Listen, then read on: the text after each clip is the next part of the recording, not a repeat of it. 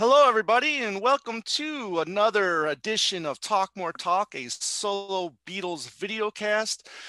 I'm one of your four co-hosts, Tom Hunyadi, and you probably know me from my other show, Two Legs, a Paul McCartney podcast, where we just talk all things McCartney. However, it's Talk More Talk this time, man. It's Monday. It's another Monday, and another action-packed episode for us tonight. We're going to be celebrating the release of Ram On. Yes, right. and it's the 50th anniversary tribute to Paul and Linda McCartney's Ram, actually, and it's co-produced by Denny Seiwell and our secret guest here today. Whoa, are you double fisting copies of my album? No, just the one. Are you sure? Because it totally gave the illusion. Anyways, we're going to be talking about the Ram On tribute album here in just a few minutes. But before we do that, let me introduce you to my wonderful co-host that I'm so happy I get to do this show with every other week. And first of all, it's the Queen. You know her, you love her, you all got to bow down to her. And we know her for writing the book Song We Were Singing. And she's the co-editor of Fandom and the Beatles with our good friend Ken Womack. Kit, we welcome you as always. Thank you very much. Thank you, sir. Glad to be here. And this is going to be a great episode tonight. This is my last one from Turks and Caicos. We come back home next week. So still here on my porch listening to the ocean. You look very relaxed. I am indeed. It's been great. Excellent. Next up is our buddy Joe Mayo. We all know him as Mean Mr. Mayo on his wonderful YouTube channel. Get it? On his YouTube channel. He's also got the other show, Fab Gab, where he does all different kind of topics. Right now, he's him and our buddy Matthew Street. They're ranking all the Beatle albums right now. They just ranked the White Album. I don't know how you guys did it, but you guys. Congratulations on that. Joe, my friend, how are you? White Album ranking. Yeah. Wow. I Not easy. I would have thought Star Club for sure. Right. Yeah. The Beatles story. Beatles story. That's not an easy job. Right. Let's rock more talk. And last but surely not least is our buddy Ken Michaels, who we all know is the host of the wonderful Things We Said Today podcast with Alan Kozin and Darren DeVivo. That show's been going on since 2012, I believe. That's right. Yeah, and man, I've been enjoying that ride ever since. Great show. You guys get so many great guests, and the conversations are just top notch. He's also the long running host of Every Little Thing, which is a radio show. It's a syndicated radio show right now. The live show is still looks like it's still on hold. I have a feeling it'll be coming back pretty soon. Excellent. Things are opening up all over the place. Right. I'm expecting to hear something from the general manager there. That's great. We can't wait. And he also has a very new YouTube channel called Ken Michaels Radio, where he interviews a lot of people, such as all of us here right now. And our guest here tonight. Right. And just to give me credibility, I had to have Fernando on. Yeah, there you go. And as you can see, we are joined by Fernando Perdomo, who is the co-producer of this wonderful tribute album, Ram On. And, and we got to hear this record, my co-host Andy and I, a couple weeks ago. And, I was kind of skeptical at first. And, it's like, okay, there's already been a Ram tribute album out, hasn't there? A couple decades ago. Yeah, there's there's something that was done by some hack called Thrillington. Right. Completely nothing to do with Paul. Nothing to do with Paul or anything. There was some guy that supposedly threw really good parties. And right. And put together the orchestral thing. Right. But we wanted to definitely go for a little bit more of a Paul friendly approach. And you did, and you guys knocked it out of the park. We're going to talk more about that in a minute. So Fernando, thank you for being here. Thanks for joining us. But first, we're going to get to Ken Michaels and all the latest and greatest news. And Ken, do your thing, my friend. Do your thing. I will try to make it quick because I know we all want to get to Fernando. Mm. And I promise during the show, not once will I say, "Can you hear the drums, Fernando?" I just want you to know. I was going to say it. I refrained. I was named after. I was born in 1980, and the song was actually a #1 hit in Spanish at the time off of ABBA album. Right. So part of the reason my name is Fernando is because my dad's name was Orlando and my brother was Orlando Jr. and they didn't want an Orlando the third, but Fernando was a hit at the time. So I could have been named Super Trooper. I don't know. But you are an ABBA child. Right. That's it. Yeah. Very nice. Very Be invited on all the ABBA podcasts then. All right, to start things off, a new docu-series, McCartney 321, is about to launch on Hulu on July 16th. This is the one that we've heard about with Rick Rubin involved as co-producer with McCartney. This will be a 6-episode series with Paul going over the entirety of his career, his recordings with the Beatles, Wings, and his 50-year solo career. McCartney and Rubin will go over the songwriting influences and personal relationships that have inspired Paul's work over the years. In a statement, Hulu Originals and ABC Entertainment's president, Craig Erwich, said, "Never before have fans had the opportunity to hear Paul McCartney share in such expansive, celebratory detail the experience of creating his life's work. More than 50 years of culture-defining music. To be an observer as Paul and Rick Rubin deconstruct how some of the biggest hits in music history came to be is truly enlightening." Anyone want to comment on that? Well, it's going to be interesting to see if they drop all 6 episodes at once, or if it's going to be a traditional show where, you know, we get 1 episode per week. And it'll also be interesting to see the ratio of Beatles songs and solo songs. I'd like to see him go through his whole career and do stuff that we don't usually hear him talk about. Right. Yeah. You know, not the same old stories and the same old albums all the time. You know, not just Band on the Run. You know, I've enjoyed Rick's interview series. I really liked his interview with Kevin Parker of Tame Impala, and I hope it's it's just as thorough, and he asks some burning questions, and he does the research and doesn't re-ask all the same stories we've been hearing for 50 years now. So. Yep. Yeah, that's true. So many stories have been repeated over and over and over again. I hope Rick is aware of those stories, right, and they don't make it into this series. Right. All right, on May 14th, to celebrate the 50th anniversary of the Ram album, apart from the new tribute album of Ram On, the remastered video for 3 Legs premiered on YouTube. It looks to be the remastered version from 2012 when the archival box set came out for Ram. And my colleague, Alan Kozin, from the Things We Said Today podcast, says that if you download this video, it has text information about the Ram album. Ooh. Cool. Also, the half-speed master for Ram has just been released. Yep. On the Lennon side of things, last Tuesday, the remastered video for Cold Turkey with 4K restoration premiered on YouTube, with the ultimate mix for the song sounding fantastic, just edgier than ever before. With special thanks to our listener, Tom Brennan, actually, I should say many of our listeners, we have big news here that the official Lennon camp, we question, was it Sean, responded to a question on their Instagram page, when we'll be getting an Ultimate Collection archival treatment of Sometime in New York City. The answer given was 2022. Yes. Said. Yep. Cool. So many things you could do with that, including the one-to-one concerts. Let's hope they finally decide to put it out. Maybe that's what they've been waiting for. Maybe. How about an Elephant's Union? Yeah. Yeah, the album Elephant's Memory has not been reissued. Oh, it should happen. Yeah, definitely. That'd be awesome. Yeah, I'd love to hear that. Also, the band Cheap Trick appeared on Howard Stern's show on Sirius XM on May 11th and performed John's song, Give Me Some Truth. Back on May 5th, as reported here, there was a virtual concert that was a tribute to the late Adam Schlesinger. And among the many performers for this concert was Sean Lennon.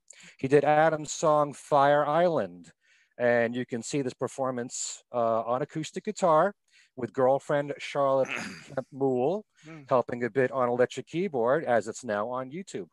Nice. This was an excellent performance. Sean's voice is just stronger and stronger. Really works on this song. Another Lennon son is keeping busy. Julian posted a black and white video, only about 30 seconds long, with the camera showing you Julian's studio with a new song, acoustic guitar based from Julian, with no song title given. All Julian said with the video are the words, "slowly but surely," referring to the new album he's been working on. On the walls of his studio were photos of David Bowie and the drawing that Sean made for his album, Friendly Fire.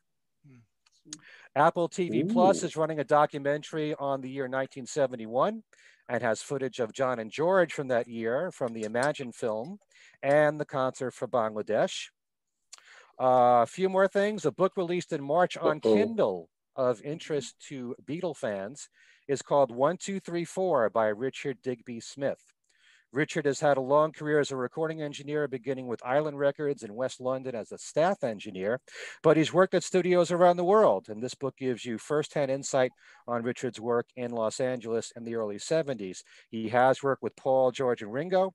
As far as Paul, he's quoted as saying, "I recorded Paul and his wife Linda at Island's Basing Street Studios on a record with his brother Mike. The most fabulous time I ever spent in a recording studio." And the song he's referring to is Sweet Baby from Mike McGear, which was the B-side for his single Leave It. Richard also says, "I also work with George Harrison on sessions with Phil Spector." Don't know which ones they are, though. His wife worked as a personal assistant at Dark Horse Records, Olivia, of course. So Richard saw George on a regular basis and even played tennis with him at George's house. And Richard even recorded Ringo on sessions with Joe Cocker. This book so far is only listed on Amazon as a release on Kindle. Thanks to John Bazzini for alerting us to this. It's also released on paperback in the UK, but I've heard it doesn't ship out of the UK at the moment. Do you know the original title for the Sweet Baby song was going to be? No, I don't. All My Loving. Whoa. But you can't have another McCartney, and you can't have another song called "All My Loving." So, hey, so, you know, once again, here comes the moon. Right. With Paul, you got Two Hold Me Tights. Right, that's true. But he can do that because he's Paul. But his brother can't do that to Paul. No, he can't do that. Oh, here we go. All right. Also, thanks to John Bazzini, we learned that Richard Adler will have a new book coming out in 2022. He was one of 3 photographers John invited in the pit to photograph the one-to-one concerts. This is perfect timing with sometime in New York City coming out next year. Many of his photos will be in the new book called My Rock and Roll Fantasy. And we are saddened to hear of the passing of Laurie Burton. Laurie was an American singer, songwriter, and producer who teamed up with lyricist Pam Sawyer as a songwriting team and wrote songs that were hits for Lulu, Patti LaBelle, the Royal Guardsmen, and the Young Rascals, including I Ain't Gonna Eat Out My Heart Anymore. She eventually married Roy Cicala, the man who owned the record plant E Studios in New York City, and she sang backing vocals on John Lennon's Number 9 Dream as part of the 44th Street Fairies with May Pang, and even worked on songs in early 1975 with John Lennon and Roy Cicala that went unreleased until it appeared as a bonus CD that accompanied this book right here. Beatles Undercover. Yes. From Chris Engelhart. Yes, excellent. That's right. And that CD included 3 songs in total. One called Answer Me My Love, which was a cover version of a hit song for Nat King Cole, performed by Laurie Burton and produced by John Lennon and Roy Cicala. Also, there was a cover of the Rolling Stones' Let's Spend the Night Together, which Laurie performed as a duet with Patrick Jude. And that song was produced with help from Roy Cicala by John Lennon, and John arranged that version as well. Now, you may have heard of another recording made at the time called Incantation. Roy wrote the song, and John also helped write it with him on the lyrics. And that was done by the band originally called Bumf, who changed their name to Dog Soldier with Patrick Jude on lead vocals. All 3 of those recordings are part of that book, Okay. Englehart. I guess I got to listen to that CD now.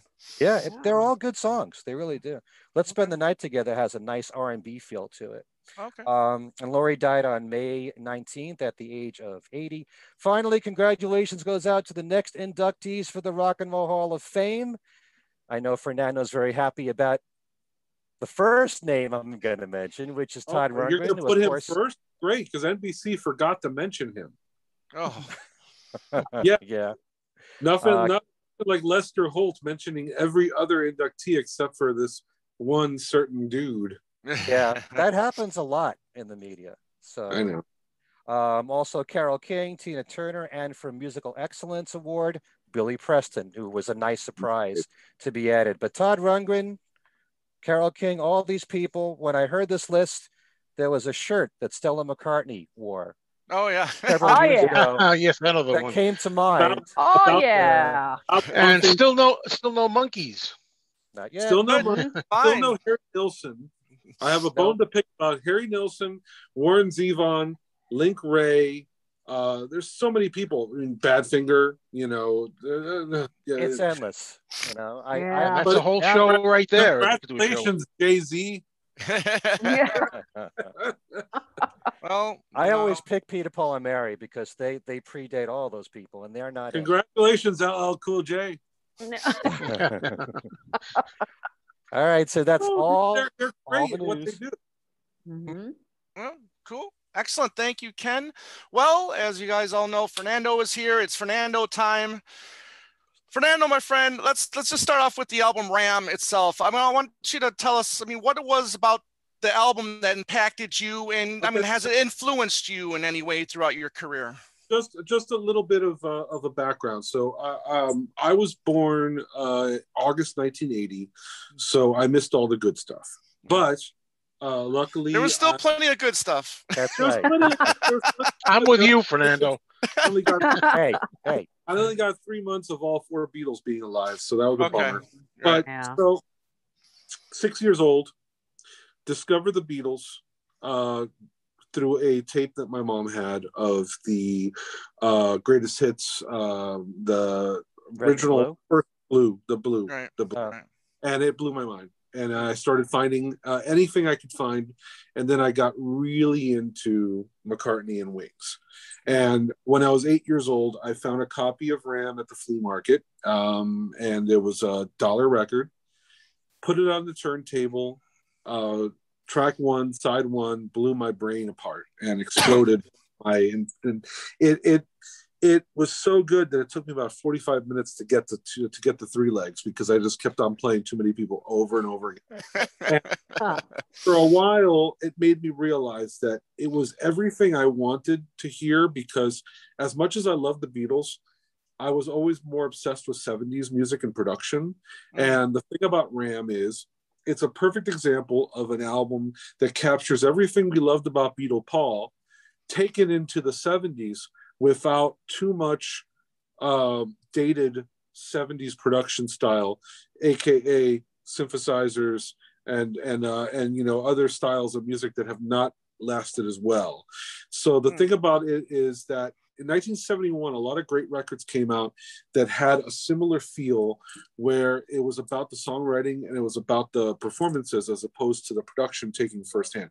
And a perfect example, I just found out that the album that kept Ram out of the #1 spot in America was Carole King's Tapestry, which to me is a very similar album production-wise, because you could close your eyes and imagine a small ensemble playing in the room and the artist's songs being the main focus.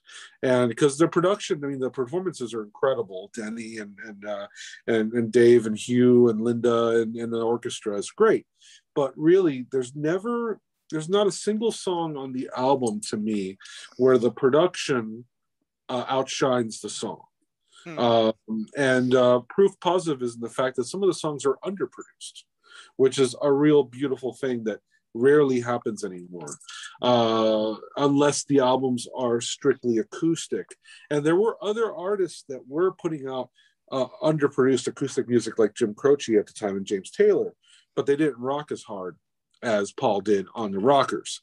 Right. And then there were also tunes where there was major production, like Halsey and Backseat My Car, and there's strings and horns. But again, it's organic production as opposed to in the future where everything suddenly became more of a technical production, So that's the thing that makes Ram really age so well, is that it's a record that still sounds as fresh today as it did back in 71. And it's a mind blower. And in many ways, it influenced me more than any other record as a producer, as a songwriter, and as an artist, because it shows you that you don't have to make a record that's the same song 12 times. Not all the songs are shooting to become hits. Some of the songs are destined to be nothing but album cuts. But it's a real masterclass in yin yang. And one of the things I always talk about is the fact that if you would have followed too many people with, say, Halsey or Another Day, or something that's more in the pop spectrum, it would not have had the same impact as the fact that he followed too many people with three legs into Ram On, which is at the time was completely unique because the ukulele at the time was synonymous with Tiny Tim and novelty music. So Paul was like the first person to get mellow on a ukulele and be melancholy.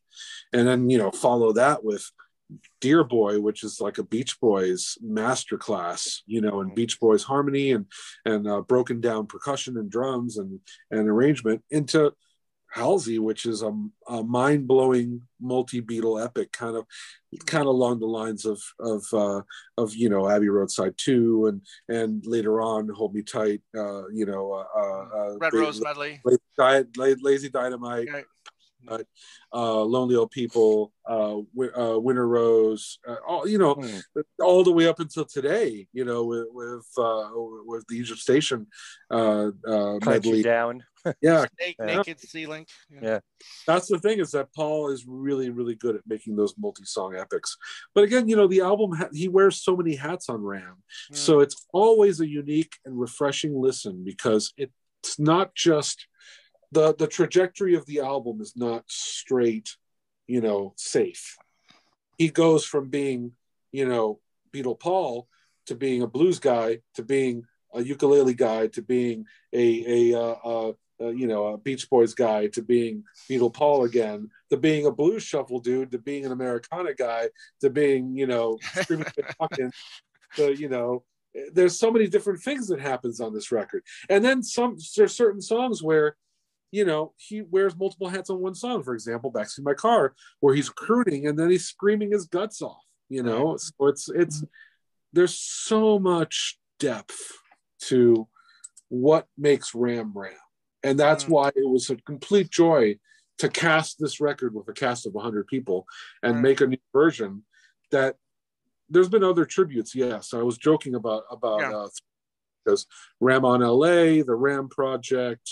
There was another one called the Damn Crystals. That was the Pure McCartney concert.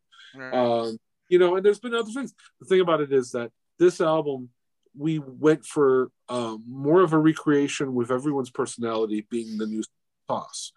But another thing that makes this album different is that there's 3 original guys on the record, so it's more of a reunion record. Right. Gotcha. With the original drummer playing all the parts, with Spinoza playing Another Day, with Stan playing his original flugelhorn solo on Halsey. It's more of like, all right, there's 3 of the original guys. We would have loved to have had Paul involved. We would have loved to have had Hugh McCracken involved, but he passed away a few years ago. Right. But, we put together this album with 100 bona fide Ram fans, not just McCartney fans, not just Beatles fans, Ram fans. Cool. And, well, let's hold on. Let's not get too far ahead of ourselves here, but I mean, because I want to try to get a little bit of the origin of how this project came to be, because you really didn't set out to make a Ram tribute album at first. I mean, this was you just got a hold of Denny to play on other songs, and then Yeah, the story goes from this. There's this thing called NAMM every year, which is a National Association of Music Merchants. All the major musical instrument companies get together in Anaheim pre-COVID, and they do this basically a car show for guitars, drums, basses, keyboards, DJ equipment. And to make it fun, they invite all of their artists to come for free and hang out and do demonstrations and signings. And Denny's always there, and I'm always there. And the difference between Denny and other rock stars that I've met is that he is one of the nicest people that you've ever met. And he really respects your time. He really loves talking about stuff. And I just came up with him and genuinely said, I'm a huge fan of your work with Paul, and you're a big major part of my record collection. I'd love to work with you. And I told him what I do. And we always kept on saying, we're going to work together on something. We're going to work together on something when the time is right. A couple of years passed by, and he saw me sit in with Denny Lane at a show at Bogey's in Westlake, where a lot of my friends play with Denny Lane, Alex Jules, Ben LaCourte, Eric Paparazzi, and they worked out a special dream scenario for me where I came up and played acoustic guitar in Band on the Run and played the acoustic guitar solo, which was a mind blower. And Denny was there and he loved it. And I said, we got to work together. And, change numbers. Fast forward to 2019, I had started working on a project called Open Sound with a singer-songwriter, and we finished the album so fast that he was like, I want to do a covers thing. I'm like, cool. So we started working on something that was supposed to be the ever-expanding covers album, and he had suggested doing Too Many People. And I was like, I know the original drummer on that, and it turns out he's my neighbor. He's not going to be free, but maybe we could get 2 songs out of him. And you want to do Too Many People. I want to do a song called Some People Never Know, which is my favorite song off of Wildlife. So we called him up, we put it together, and we recorded those 2 songs and released them. And Denny absolutely loved working with me. He loved my studio. He loved my drum set. And he loved how fast I work. And he also loved the way the songs came out. Fast forward a year, that project fell south. I stopped working with the other guy. And I had the idea always. I actually threw the little bug in his ear. I was like, man, it would be awesome if we do a concert, and of Ram. And I found out that it was going to be the 50th anniversary. And I was like, Denny, we should do this concert. Then COVID happened. And I said, well, concerts are a thing of the past right now. Why don't we do an album? And he's like, sure, I'm down. And I said, well, we've already got 1 song down. So, let's get together. Let's record a few songs and see how it comes out. Well, Denny, being a responsible adult, texted his friend Paul, said, hey, Paul, there's this new generation of artists that love Ram, that want to do a new version of Ram. There's this producer that could get all the original sounds. It's great. Do you mind if we do this? And he said, quote unquote, sounds good. Have fun. I need to fill you in on Paul's texting style. He's a man of words. I've heard Ringo's an emoji guy. Paul's a man of like, cool. Yeah. Sounds good. How are you doing? Awesome. He's one of those guys. So those 4 words was the fuel of the project, and in many ways made it harder and easier at the same time. Harder because, oh my God, Paul's going to hear this. Yeah. Easier because, oh my God, Paul's going to hear this. Denny realized that and said, I'm making all the decisions when it comes to the singers, which actually made it easier because my original idea was, we were going to do the album and we were going to do the single, and I wanted a different singer every song. And Denny ended up picking 2 guys to do 2 songs each because he liked their versions best. Yeah. The cool thing about this record is that the singers were picked by Denny not based on clout, not based on their ability to sell records, and not based on friendships. So some of my friends that really wanted to be on the record didn't make the record, but it's perfectly fine because in the end, I am 100% behind every decision that was made. However, some people that could have sold the record a little better did not make the cut. But that means that this record is up to the standards of Denny Seiwell. And that's something that's really important because he was very picky, very picky. And there was some moments where there were some guys that I was like, this is it. And he picked someone else. And in the end, I'm 100% happy with all of his choices. And we decided that we weren't gonna go too far off the path when it came to the arrangements, but we were gonna give it a new energy. And Denny, he's 78 years old. He's a way better drummer than he was back then. And back then he was a complete badass. But he's had 50 years to think about this.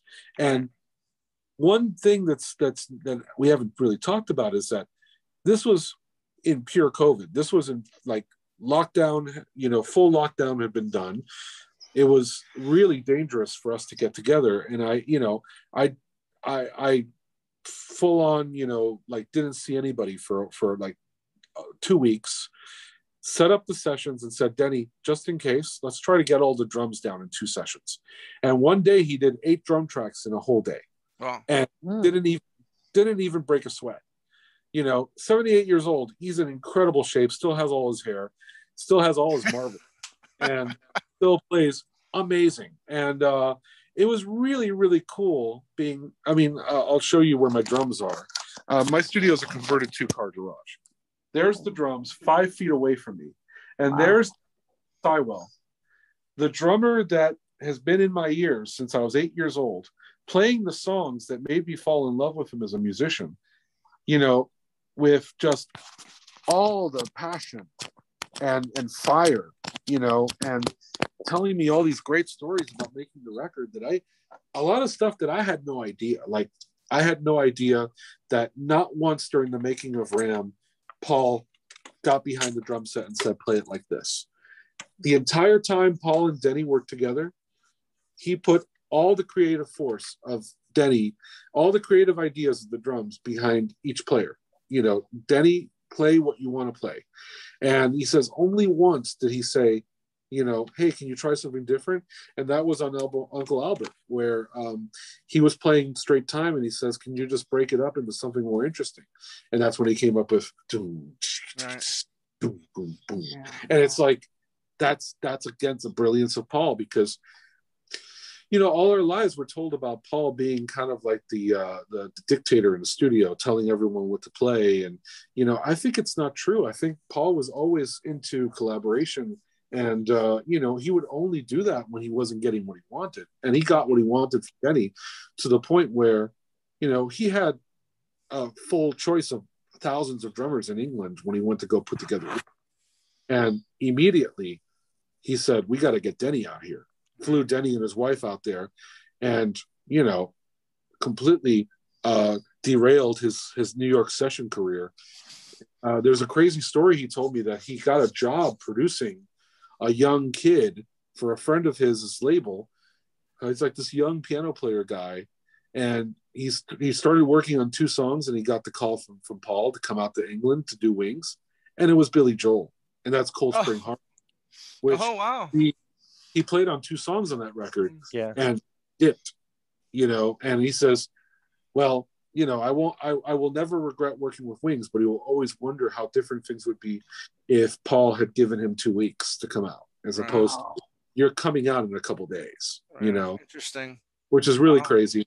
Another thing is that Denny had acquired a drum set from a friend of his. There was a museum in New York called the Museum of Famous People or something, that had acquired a drum kit from supposedly the Shea Stadium Bloister Ludwig kit. And somehow it was sold to Denny for $300, and that's the drum kit he used on Ram. Wow. He has talked to Ringo about it, and it's like, well, that wasn't the kit because I've got it. The bottom line is, it's now the Ram kit, and he doesn't have it anymore. And I want that kit. But, Paul came in and did a double take, because there's his new drummer sitting on a Blue Oyster Pearl Ludwig kit with the Beatles head on it.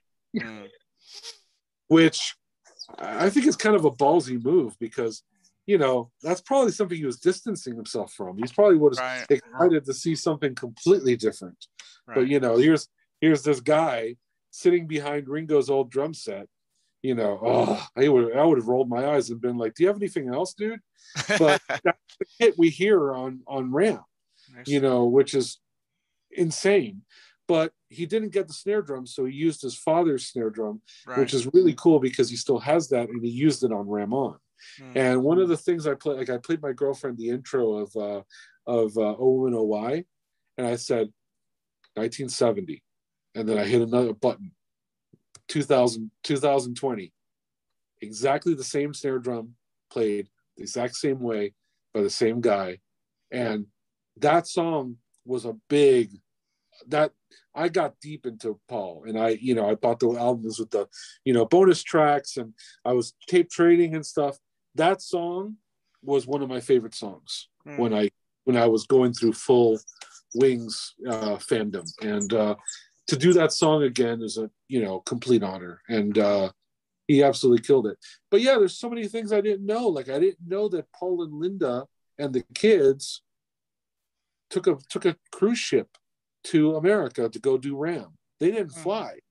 They went on a boat, full Titanic style, for a week. And I've heard some rumors of why that was. Let's just say it was harder to get arrested on a boat. Oh, that would have been my guess.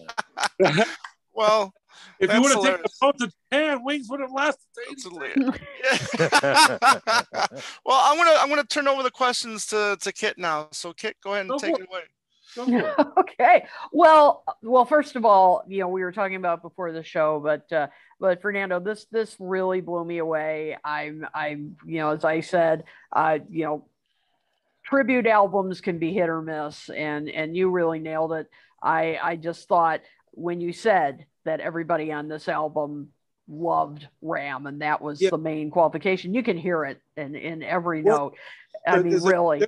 Like, well, who's going to be on this? I went through my mental Rolodex and thought, I had a conversation about Ram with that guy back in 1994 in Miami. That guy has to be on it. I've had a conversation about this guy. That guy talked crap about Ram, so he's not going to be on it. No, there was one guy who is a huge Beatles fan, and he went. It was the worst timing ever. He posted on Facebook. You know what it is? I posted about Ram, and he says, because I said that was the greatest Beatles solo album. He says, it's you're totally wrong, because the greatest Beatles solo album is Plastic Ono Band, and I'll give you this. Too Many People's good. Like, what? Well, you couldn't have Ringo on the album then. On the inside, I was crying inside. He was a drummer.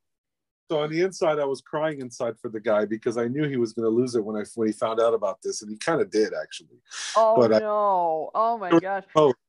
I said, "You did it to yourself. You did." Yep, that's right. There you go.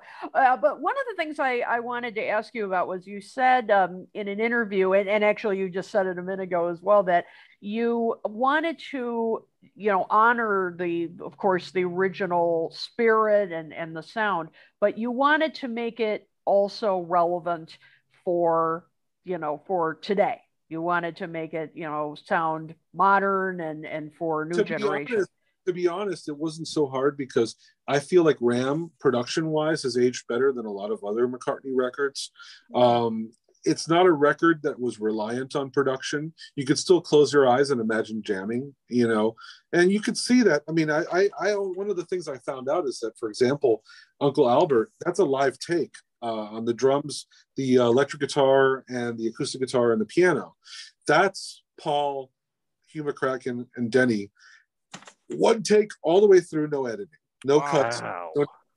And that shocked me when you mentioned that. I had no idea. Yeah, because as a huge Yes fan, Close to the Edge was every single section was worked out separately and then cut together. And, that happens all the time.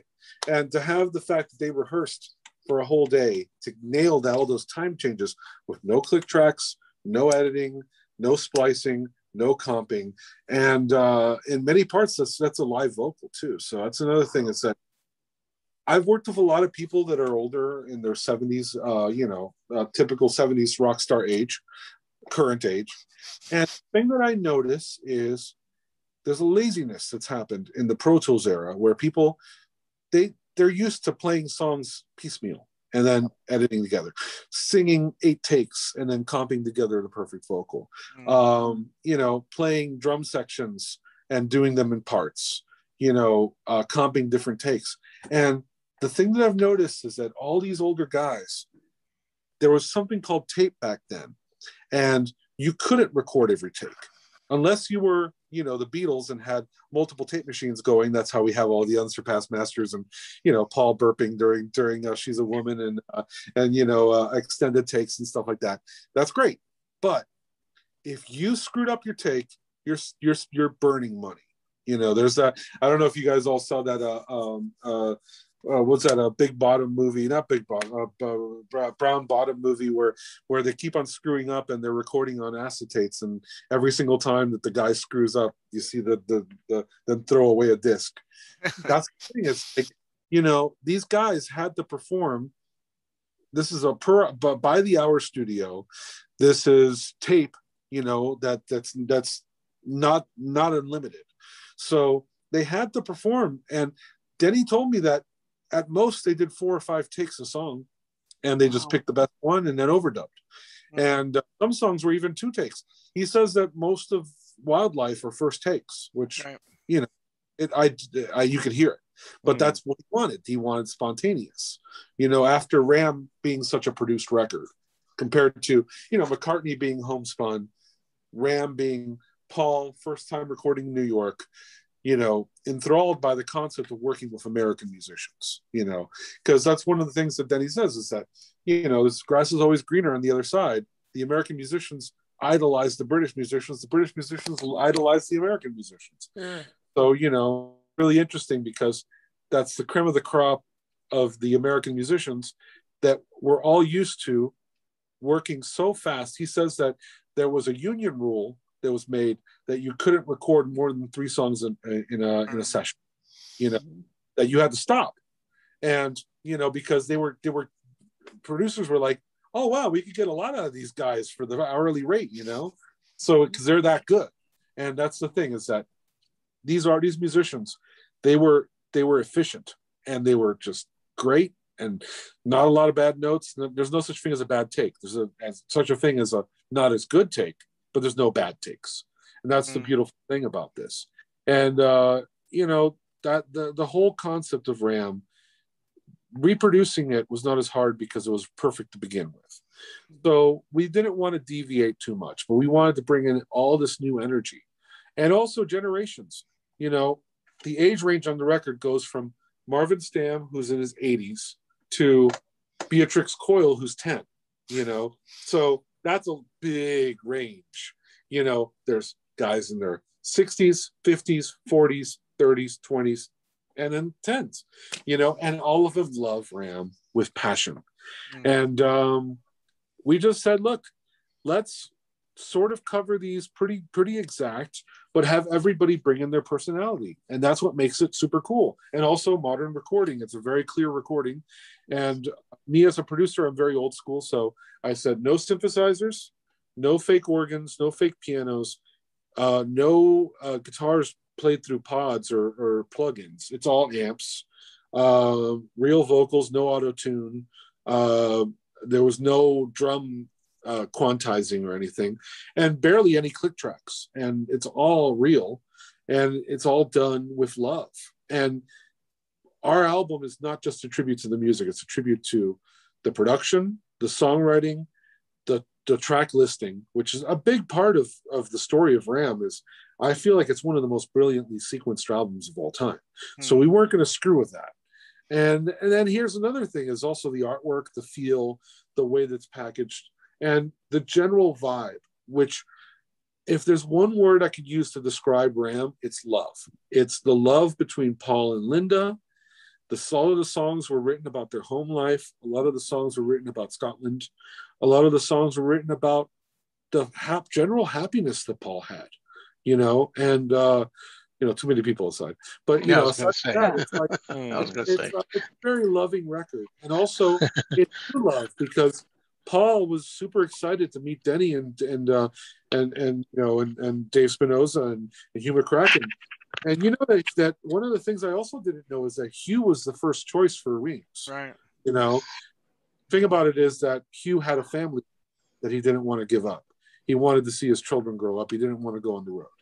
So Denny had no children, and Denny was like, "Screw this, I'll do it," But the whole Henry McCulloch, Jimmy McCulloch, Denny Lane, even the first choice for Wings was to take that Ram band and turn it into a real band.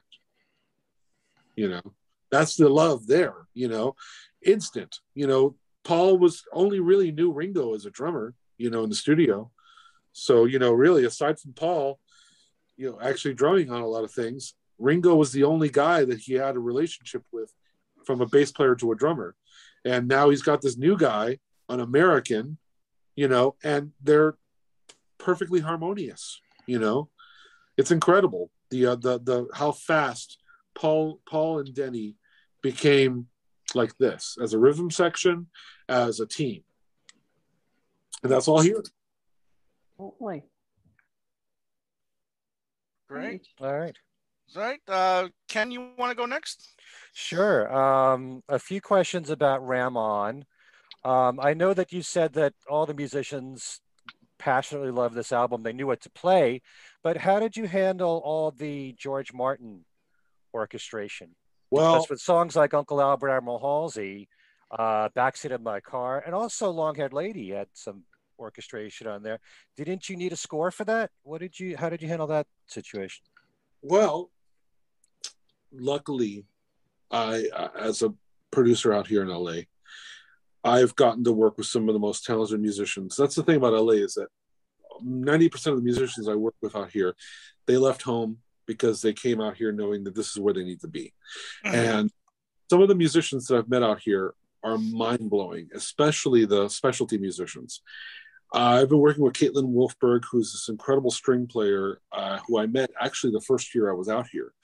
And she played all the strings on the last Monkees album that came out. And she is phenomenal. And she, by ear, wrote down everything and did all the strings just herself. She's this 5 foot tall girl from Cleveland who plays violin, viola, and cello. So she nailed that, and she is just amazing. Wow. For horn, we got Probin Gregory, who plays horns with Brian Wilson. He used to be in the Wondermints, and he's played with the Monkees as well, and he's incredible. And this kid named Everett Kelly, who's this trumpet player who teaches at CSUN, and he also nailed it. And again, all these guys learned it by ear because we had no scores. Wow. And, I insisted on it being real. There is no fake strings on the record. There's no fake horns. There's some mellotron, but there's no fake. This is not a MIDI record. This is not we did not spare any expense, and it came out fantastic. And I mean, that's an element of the album that makes it spectacular, is that there's certain songs that are so broken down it's not even a band. So, for example, Ram On, Three Legs, and then there's stuff that's just completely taken to the next level, like Backseat, like the end of Long Haired Lady, like freaking Halsey. These songs are widescreen. To quote Rupert Holmes, they're widescreen. So a big thing. Love that, by the way. Okay. Well, one of the things that I told you when I interviewed you for my YouTube channel, I love the attention to detail that was given in particular to Linda's harmonies. And one of the highlights for me is actually Long Haired Lady.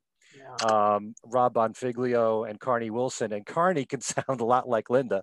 And Rob does such a great job vocally. And that's just one of the many aspects of the album that I like a lot, and especially on Ram On, that full sound of the harmonies there. Oh, yeah. Well, here's the thing, is that I have so many great female singers I work with that absolutely, the thing about Linda, I actually made this point in an interview yesterday, 2 days ago.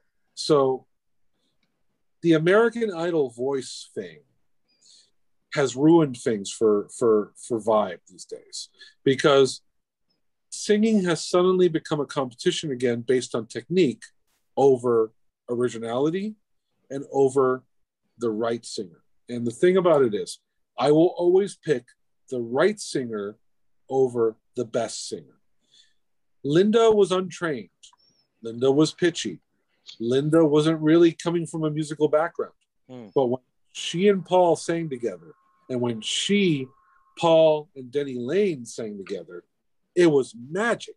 Yep. When Paul, Linda, and Eric Stewart sang together, it was magic. Mm-hmm. You know, Linda had one of the coolest voices.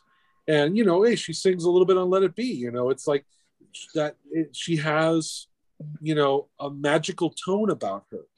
And, you know, there's many cases where people have brought in their significant others and it's been a disaster. You know, and in this case, Linda gets the you know, she's so underrated and so unjustly savage.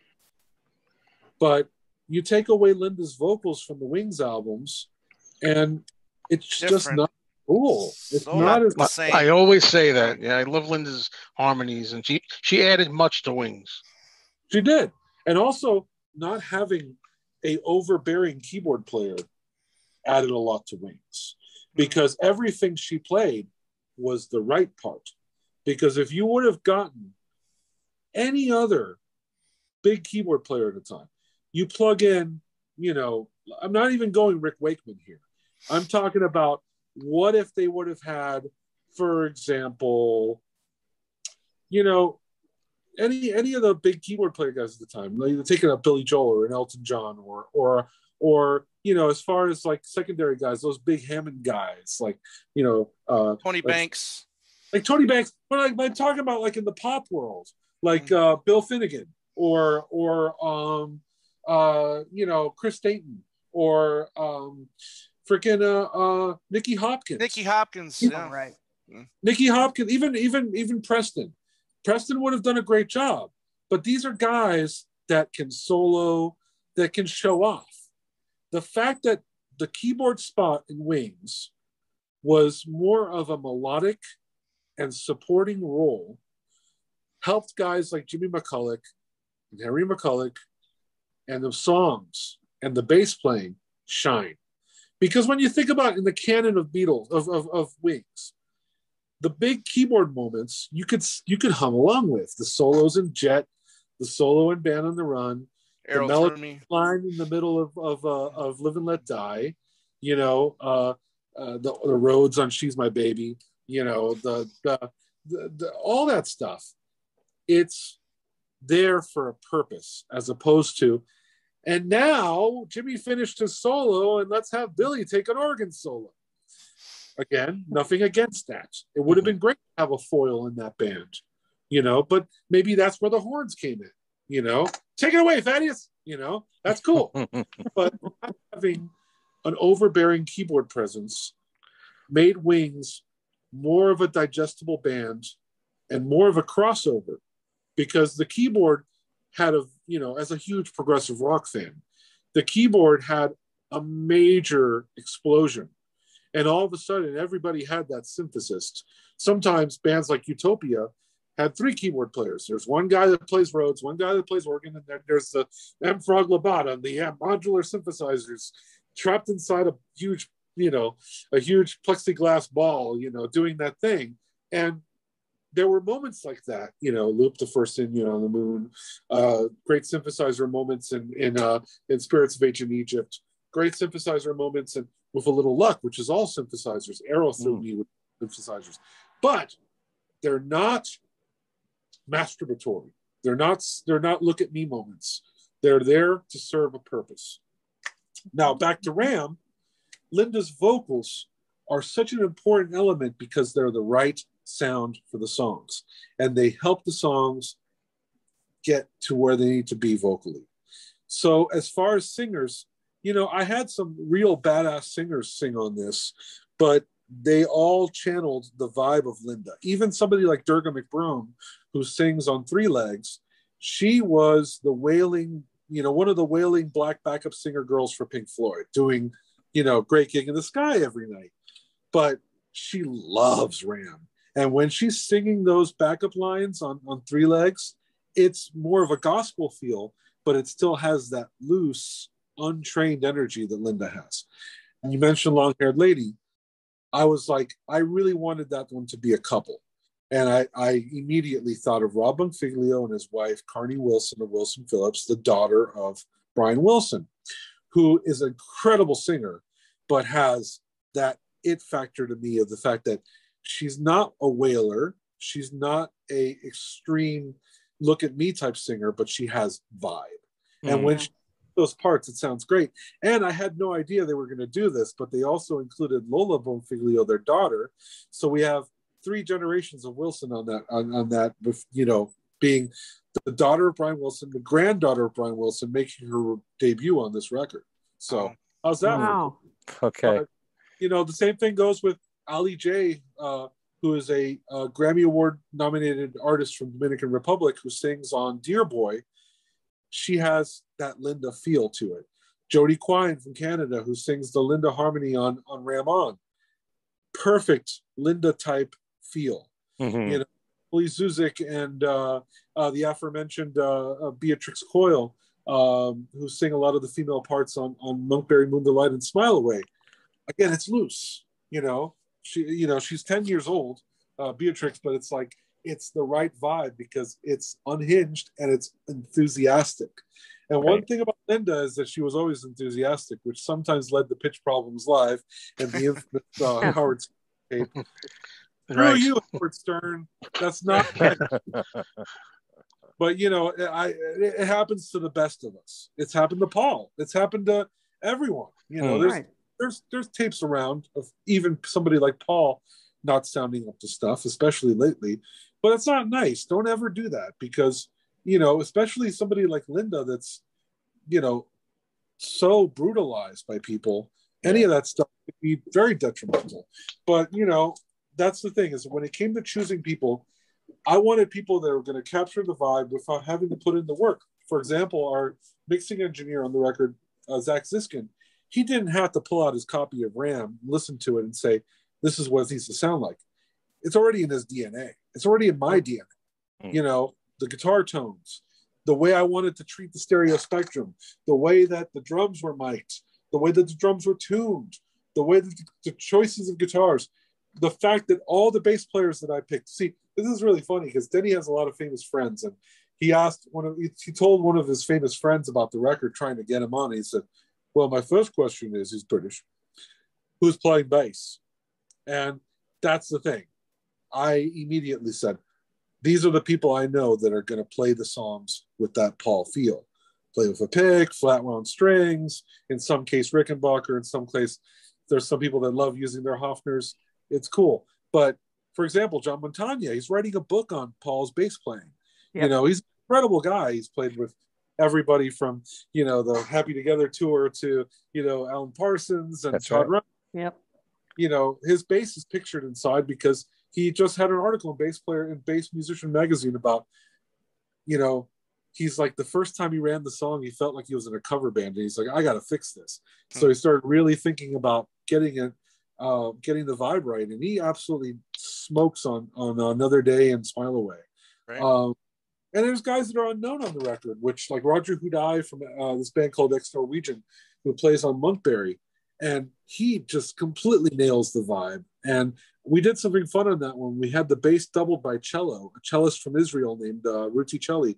So it's bass and cello at the same time, which gives that chugging motion, which is a lot of fun. And Dan Rothschild, who sings Too Many People in Heart of the Country, you know, he was the bass player in Heart for years. He was in Tonic. His dad produced The Doors. He's the bass player in Echo in the Canyon.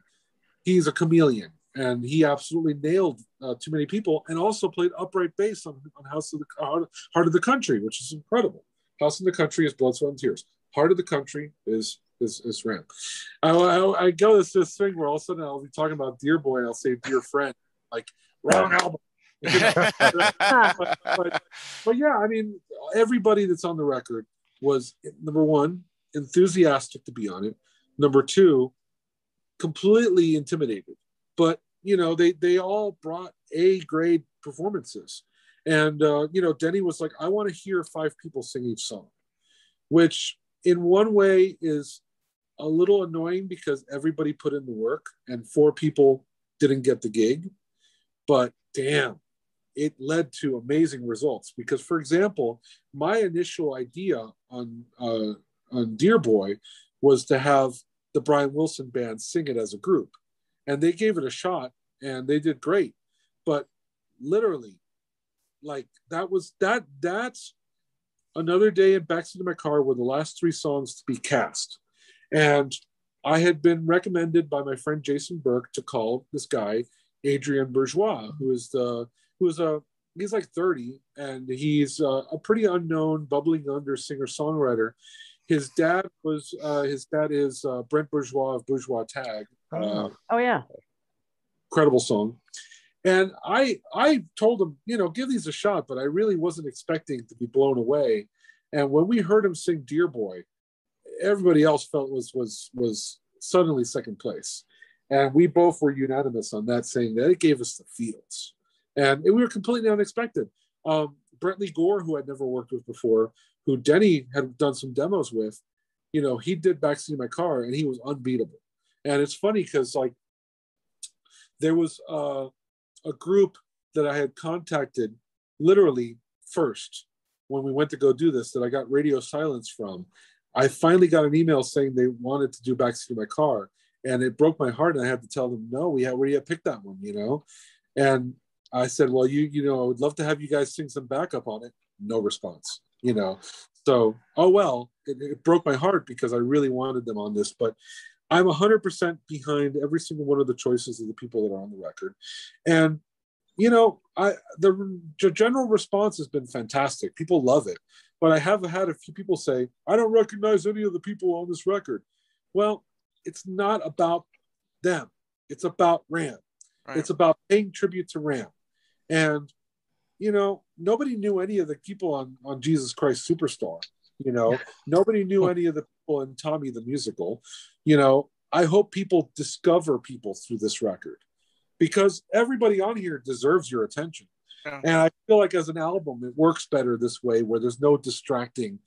Oh, I see this boy band is doing this song. I'm not even going to listen to that. I want you to listen to the album, enjoy it as a companion piece to your favorite Ram classic, as I call it.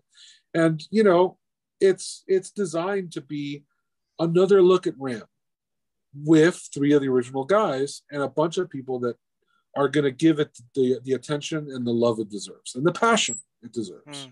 Yeah, well, I think you did a phenomenal job. I have one really important question, but I want Joe to get his questions in. So only if you have time after that. I have one. We're good. Actually, I talked to the next interview. They have no schedule, so we're good. Okay. Can I ask the one question? Bring it on. Okay. I know that if you look on YouTube, it is flooded with interviews with you and Denny. God bless you both. It's all over the place. You've even made videos for every song. Right. And one of the interviews that I watched just recently was with this guy from Australia, who I was very impressed with, Elliot Roberts. And prior to doing this interview, and you and Denny were in it, he made a video which gained him a lot of attention, which all has to do with, was Ram the first indie pop album? How do you feel on that subject? Okay.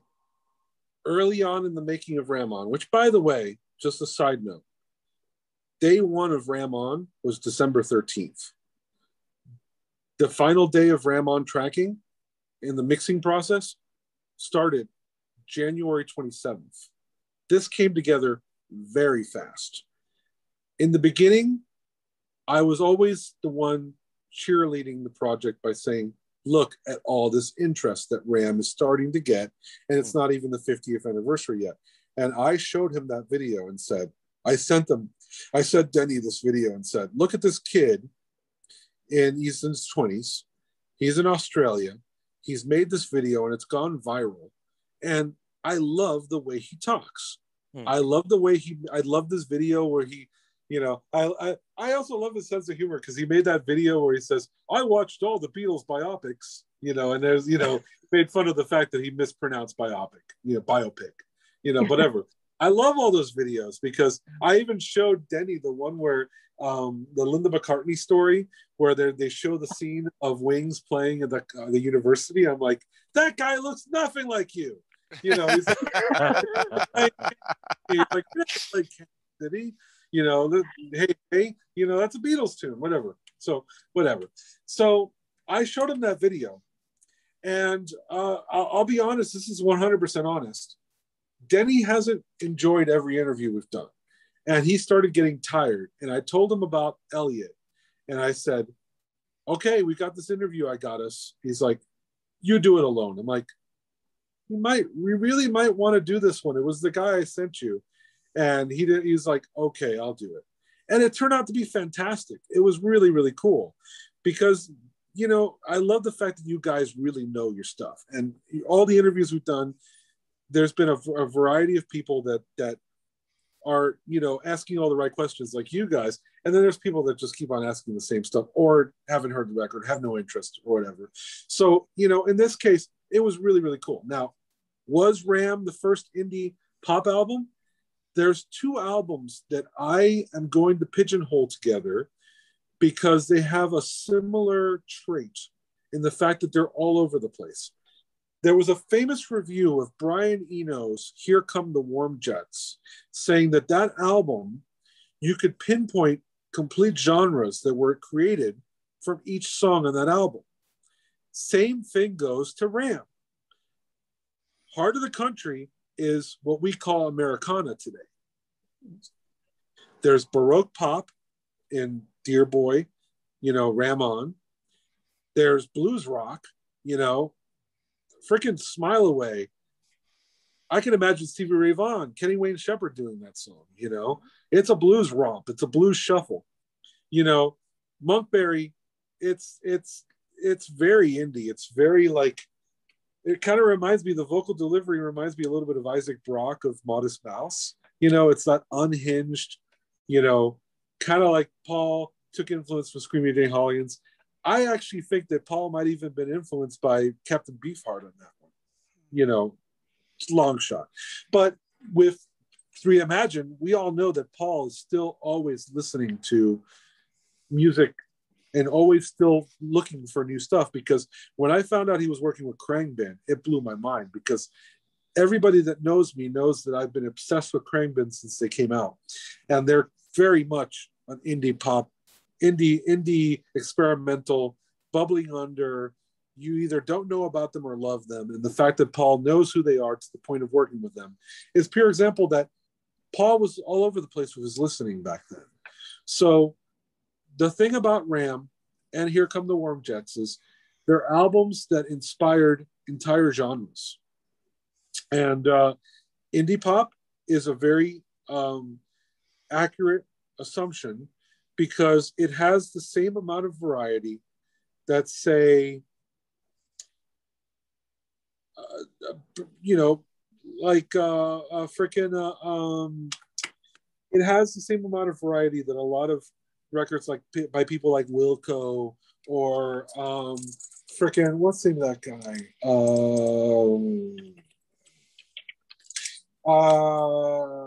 You know, Sufjan Stevens. You know, these albums, they don't follow a certain path. It's not like a Justin Bieber record where it's, you know, every song sounds like a single. You know, these albums they're an army. You know, you've got the hit singles and you've got the challenging album cuts, the big ballads. It's got a lot of diversion from the plain. You know, it's not a straight shot. You know, there's moments of it's like a film, you know. If James Bond was all car chase sequences, it would suck. You gotta have parts where, you know, James is having moments, and parts where he's flirting, and parts where he's captured, and parts where there's drama and suspense. You know, Ram has drama and suspense. There's ebbs and flows and yings and yangs, and I feel like that makes it a template to what we consider indie pop today. And so he's right. Okay. How would you differentiate that from what Paul was doing in the Beatles? Let's just take all the songs that Paul did on the White Album, and you made that one album. It's all over the place musically, and that inspired so many people to write songs in those genres. Correct. But it's the product of four guys. And that's, you know, again, Ram is still a solo record. Ram is still really the second Paul McCartney solo record. So that have all the songs written by either Paul or Paul and Linda and have it be that diverse. No, the White Album, sure, Paul dominates as always, but Paul had really little to do with Revolution Number 9. There's a lot of the weirder moments on the record, like Long, Long, Long, Savoy Truffle. It's a process with different personalities and different power struggles. Ram is the product of Paul and Linda and his musicians. And the fact that it's a solo album that has that much variety, that's why I'm gonna go ahead and throw other albums in that have a similar thing. Todd Rundgren, Something Anything, perfect example. Brian Eno's Here Come the Warm Jets. Further along the line, Stevie Wonder's Songs in the Key of Life. Further along, there's a lot of cases where it's like albums have a lot of different ground that's being covered, and Paul never stopped. Tug of War, sure. Freaking Memory Almost Full. I love that record. And there's a lot of variety in every single one of them, all the way down to McCartney 3. If he at this point in Paul's career, he could have been. There's a scene in Echo in the Canyon, the movie I'm in, where David Crosby said that there's a point in your career where you should just stop, and that's when you just turn on the smoke machine and play all the hits. Paul could have been, playing at the Chili Festival, and here's a medley of my hits, But Paul's always going to be, he's always going to take the less lazy route, and it's a beautiful thing. And Ram has got a lot of variety and a lot of different sides to the onion, a lot of different layers. So, good thing. Okay, all right. I'll let you talk, Joe. Well, let me just say first that Ram is my favorite Paul album, and we were talking a little bit before we went on live, saying how you can get rammed out, which I'd been getting rammed out a lot lately. So when it came time to listen to Ram On, I was like, oh, okay, am I really up for this now? We're going to talk to Fernando. I want to be familiarized with this. So yesterday morning, very early, like 8 o'clock in the morning or something, I listened to it, and I really loved it. And I was very skeptical. I'm like, oh, it's just going to be, a rehash of the stuff, probably, but let's see.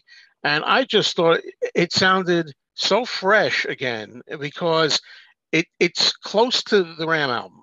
It's faithful. What little nuances I'm hearing that I expect to hear here and there. But at the same time, it manages to be exciting and fresh. So much so that even though I'm rammed out, pretty much, I said, it's a beautiful, gorgeous day today. And after I listened to your album, I said, I'm gonna grab Ram off on a CD off the shelf, and I'm gonna play that. And my girlfriend and I, all day when we were driving, I played Ram again, and I wanted to hear it. Your album reminded me of why I love the album so much. That's how I felt. That warms me heart. It's exactly what we are trying to go for here. Right. We're not seeking to replace Ram Classic. It's a complete companion situation. And the thing about Ram is that it's still fresh today. And the only reason I'm rammed out is that, look, working on this record, going through the process of creating it, it was hearing these songs thousands and thousands of times. But I still, Ram's an album that's been a part of my DNA for now 32 years. And I've listened to that album, dozens of times a year since then. And it still excites me. When I put on that record and Too Many People comes on, I still get excited. And the thing about Ram is it's designed to last when it comes to,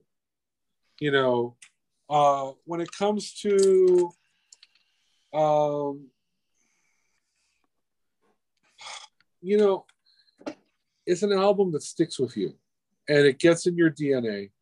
And whenever it comes on the radio and you hear Uncle Albert or you hear Another Day, you're like, let me pull that thing out again and listen to it.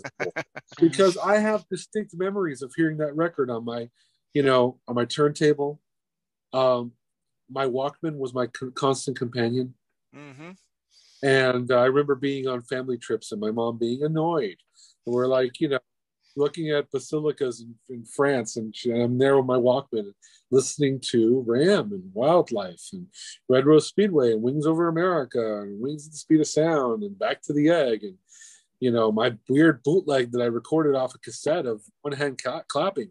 That stuff rules, man. And it's just it's outlasted all my relationships. It's outlasted all my hair, my beard growth activities, and it's going to be there with me. And it blows my mind that now with this record, I'm a part of the album's history, and the reviews have been fantastic. And Denny is super proud of it. You know, this is the first time Denny's played these songs on record since then, and the fact that he saw it through and loved it enough to put his name on it, you know, God, I mean, it blows my mind. And I'm, you know, I've had some people say, you know, why does this exist?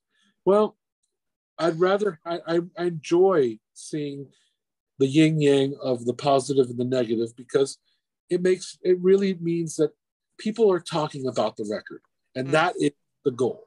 The goal. You can't please everybody anyway. No how. No, and it's fine. Dude, I have to live with the fact that I love Biker Like an Icon. It's perfectly so fine. Do I. I like that song. Listen, I want. I have never a broken heart when it comes to this stuff, because everybody's different, but everybody loves Ram. It's harder to find somebody. It's easier to find somebody that's never heard Ram than to find somebody that hates it. And I want to interrupt you because I have to get this in. My nephew, I have a 29-year-old nephew. He loves everything. When it comes to Paul, he loves Ram. I mean, not every album, but Ram, he's really hooked on. He's 29, and he told me once. He said, "This is very." He called it like modern. I didn't really get that at the time, like how you were saying earlier, how it still kind of works today. It's not dated or anything like that.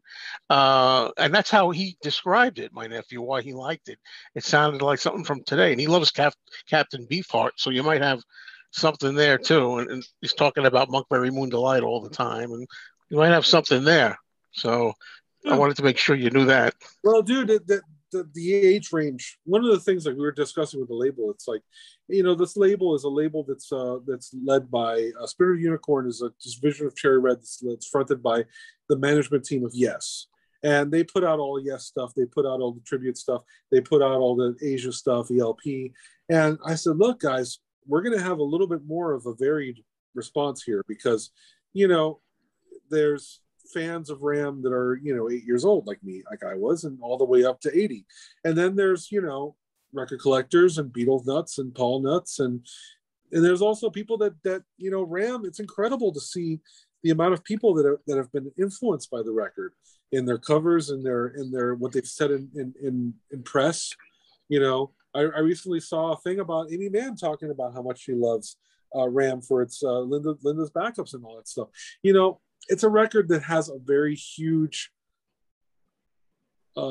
impact on society, on musicians, on songwriters, on producers, on instrumentalists.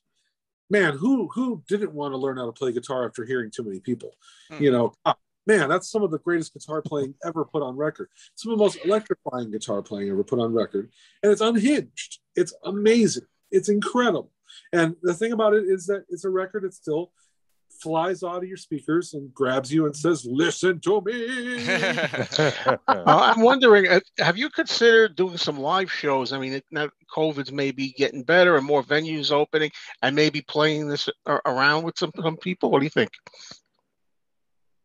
Denny says as long as he doesn't have to set up his drums, he's down to play. And knowing the enthusiasm of people that love him, knowing how many friends he has, he's not going to find a problem finding roadies. Now, you know, and then, you know, look, I'm a huge fan of Pure McCartney. We actually contacted Mike Viola to sing something, but scheduling didn't work out. I'm a huge Mike Viola fan. And I love that Pure McCartney concert. And, you know, we could do something similar to that with Denny. And the beautiful thing about this is that there's enough musicians in LA that we could put together a Ram band and everybody's on the record. Oh, yeah. There's enough musicians in New York, musicians everywhere, where we could just travel and just put together Ram bands and do 2 rehearsals and nail it. Yep. But the thing about it is we're still waiting to see all the clubs. We don't want to do this in any podunk little, 100-person club. We want to do places like the Troubadour, maybe Hollywood Bowl, maybe, a New York. It would be amazing to do this at maybe a Highline ballroom or Hammerstein ballroom, or that type of vibe, like a 6,000 seater. And it would be awesome because every show will have different people coming up. Finding Ram fans is not hard, and it'll be really, really cool to do a live concert and film it. And having Denny there behind the drums is going to add so much cool to it, because man, I've seen him live. He beats the crap out of the drums. He's no slouch. He's still that badass that you see in all the, there's a drummer on the record. There's Denny plays all the drums, but we had some drummers play percussion. And there's only one track, Heart of the Country, where my friend Matt Tekiu, who's from the Echo and the Canyon band, plays bass drum and hi-hat. And he said that the moment he told his mom he wanted a drum kit was when he saw the James Paul McCartney special. And he saw Denny Seiwell being a badass with that mustache and sideburns and long hair and being a badass. And he said, Mom, I want to be a drummer. This is incredible that we are so lucky that we still have Denny Lane, Denny Seiwell, Lawrence Juber, Steve Holley. Yep. I really hope that Joe English finds a better place and gets away from the cult he's in, because my God, that guy. We'd love to talk to him. But Denny, I say, look, man, I love you. Joe was my jam too, and he saw Joe. He says Joe was really nice to him, because he got invited to the show out here in LA at the Forum for Wings Over America, and he says it was a completely different vibe. It was a completely different vibe because Wings was a real band when Denny was in it, Henry was in it. There was no bathroom on that bus. They sometimes slept on the bus. It was a real band situation. By Wings Over America, it was more like Paul, Wings, but it was more of a production. There's the horn section. Everyone's in suits. Everyone's staying at 4-star hotels. It's a different vibe.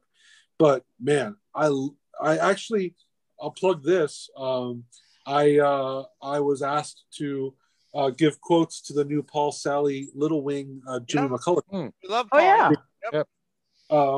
Jimmy McCulloch was was the same way that Matt Tekiu took a look at Denny Seiwell and said, I want to be a drummer. I took one look at Jimmy McCulloch and said, I want to be that guy. And that solo on Junior's Farm still makes the hair on my arm. The solo that nobody ever talks about that blows my mind. I think I know what you're going to say. End solo on The Note You Never Wrote. There you go. My God. Yeah. When it goes into feedback on the last note, blows my mind. I got chills just thinking about it. The talkbox solo on Wino Junko, the intense live solo at the end of Beware My Love. Man, what a rocket that kid was. He was like 5'2", Hey, look, I'm going to show you something very funny. So this is my 66 Gibson SG. And this is what it looks like on a normal sized person. On Jimmy, it looked like a 335. It looked like a jazz box on him. And it's like, I remember getting my first SG and looking in the mirror and going, why does this thing look like a Steinberger on me? Why does it look so small? Because, you see Jimmy and it's like, it's big on him. It's tiny to me, man. Poor guy. It's really fun. Really, really. By the way, really geeky. This is the Epiphone just reissued this thing called an Epiphone Coronet, and the reason why I bought this guitar, well, the reason why most people have been going gaga over this is that it's the Steve Marriott Humble Pie guitar. And a bunch of guys use this. But the reason I bought it is that this is the Robbie McIntosh Off the Ground Tour slide guitar. So he used this on Off the Ground and Biker Like an Icon. And it's in all the videos and all the live performances and the Charlotte video. And the first time I saw Paul was on the Off the Ground tour, and he played this guitar. And I said, I want to get the Madonna figure that was on the screens, the from the Biker Like an Icon single, with the helmet. I want to put that right here. Yeah, nice. Beautiful. Very cool. I just broke it. Oh no! No, really? Oh no! I just knocked the knob off of it. Oh no! That's funny. No, I'm a real player. So I this thing is going to be full of dents and everything because I'm a kind of an aggressive player. So I'm not. And I play the crap out of that guitar. So it's like, it's all good. But I'm a real lifer when it comes to this. So, when people ask who's this guy, look, I've been training to do Ram On since I was 8 years old. I got my first 4-track when I was 12. I got my older brother worked for Motorola, and he got a house that had an extra room and said, "Hey, you want to have a studio?" I'm like, "Yeah." He's like, "Well, you're going to have a studio, but we're going to do it my way. I'm building a computer." This was in 97, 98. We're going to record on computers. And I said, "You're crazy." And running Cubase 1, we were recording on computers in 98, which is unheard of. So I've been working on computers for a long time. And my entire work ethic is based on the sounds that I fell in love with. And when it comes down to it, Ram is in my top 5 favorite sounding albums of all time, my favorite production albums of all time, my favorite albums of all time, period. But that album sounds like $1 million. And I wanted to have that warmth. I wanted to have that feel. And I wanted to have that work ethic. And, I learned everything about how they made those records from Denny. And there's a lot of organic energy on that record. There's a lot of that vibe of, the joy and passion over technical perfection. There's some stuff on that record that isn't perfect, but that's what makes it so cool. That's what makes Wild so cool. I mean, that record, they went into Abbey Road and recorded on the floor live. Right. And you could tell, and it's not perfect, but man, it's got vibe. Speaking of, if this album if it does well, sells well, what do you guys think about possibly covering a Wildlife? We already one song in the Wildlife. Oh. Yes. Well, yeah, yes. You did. Some people never know. Yeah. Some people never know. So that means we only have 8 more songs. 7 more songs left. Right. And I would want to do Give Ireland Back to the Irish. Mm-hmm. And there's some songs that we didn't get to from the Ram sessions that I would love to do. I would love to do Red Rose. I would love to do, and I've talked to him about this. Is okay. I just praised Biker Like an Icon, and I'm just going to blow your minds and say my least favorite Wings album. It's a tie between Back to the Egg and Band on the Run. I love Back to the Egg. I love Band on the Run. But both those records have something that irks me, and it's on the production level. Because Back to the Egg, he was going for a punk ethic. So a lot of the sounds are of the time. A lot of the performances are more raw and less melodic. There's stuff on that record that happens that's a little more aggressive than what I would have wanted, and sometimes abrasive. But the problem with Band of the Run is that Lago Studio was a mess. The drums sound like complete crap. It's really not a good drum sound. A lot of the guitar sounds and a lot of the stuff is phasing, so it sounds thin. My chronological history of hearing these songs was I got Wings Over America first. I first heard Jet and Band on the Run and Bluebird on that record. And I put on Band on the Run when I finally got it. and something was missing. It didn't have the warmth or the energy.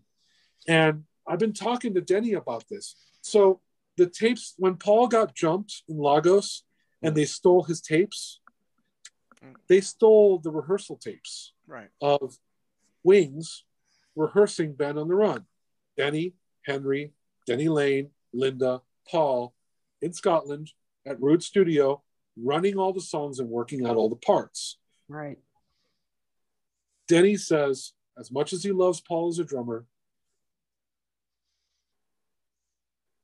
there was something missing. And it was a shadow of what it could have been. Yeah. And part of me wants to say, all right, Denny, let's throw away the script on that one and see what you remember about the way it sounded with Henry. Interesting. Cool. I know Denny has told me that Paul kind of patterned his drumming around what Denny was doing. Oh, yeah. So, yeah. But the problem with that record is that they should have abandoned the studio when they saw what condition it was in. Mm-hmm. This is I'm going to get geeky on this. They only had one good mic. They had one Neumann U87. Everything else was literally not even 57s, like crap, like real crap microphones. They didn't really have any, proper keyboards, or they didn't fly their Mellotron out there. They didn't have the right stuff. They ended up doing most of the stuff later on in swinging sessions at Abbey Road. But it's a weak sounding record. And even like it while it helps songs like 1985 and Mrs. Vanderbilt, and it helps on songs like that. But songs where I really feel that stuff is missing is, Band on the Run and Jet, just pale in comparison. And I would love to hear those with a little more oomph, aside from what we've all become accustomed to with the Wings Over America band, with the Chris Whitten, Brother Cunningham, Abe Jr. sound, which, man, I mean, those songs came alive in 89 and 93. And man, you go see Jet live and it's a mind blower. Man on the Run, mind blower. When you hear that record, I hear restraint. I hear Paul not hitting the drums hard enough because the drum kit was falling apart. I hear guitar tones that are guitar plugged into the console because the amps were not working. Mm-hmm. It sounds like a demo. Mm-hmm. Wow. So interesting. The whole last thing was a disaster. Mm-hmm. But I wish that the Denny Henry situation would have lasted at least one more record. Oh, absolutely. And they would have done that.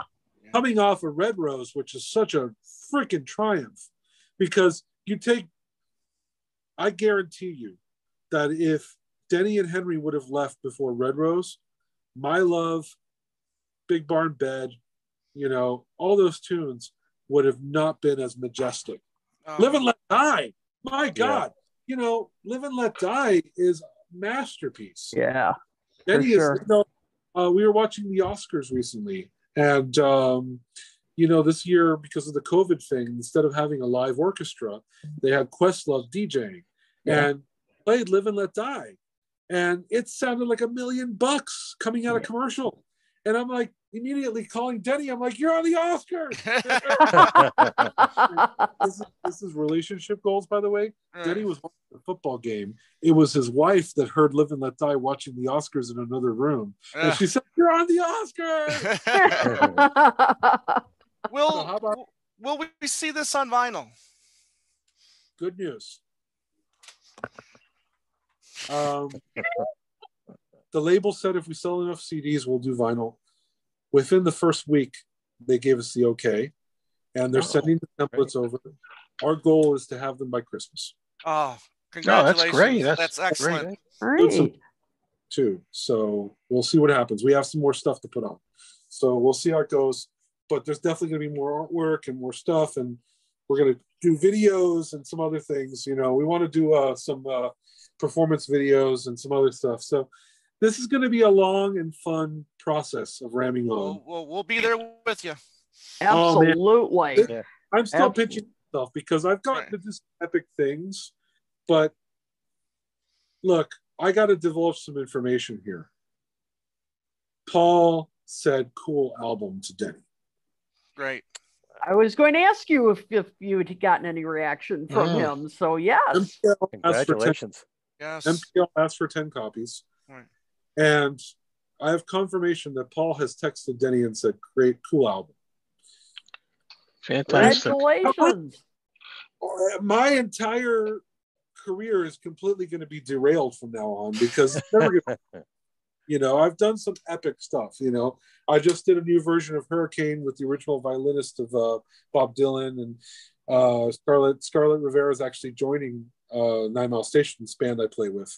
So it's really cool. I've gotten to work with. I did a record with Coleman Peace recently, and you know that Echo in the Canyon thing was I played on a track with Eric Clapton, but all that pales in comparison to the fact that this new version of Ram is approved by Paul. He digs it, and the very tough and very critical McCartney masses seems to have accepted it with open arms, and we haven't gotten any hate mail or terrible reviews. You know, so my job is done. No, I've done. Drop mic drop. Mic drop. Yeah. Denny's still a great friend of mine. You know, we hang out.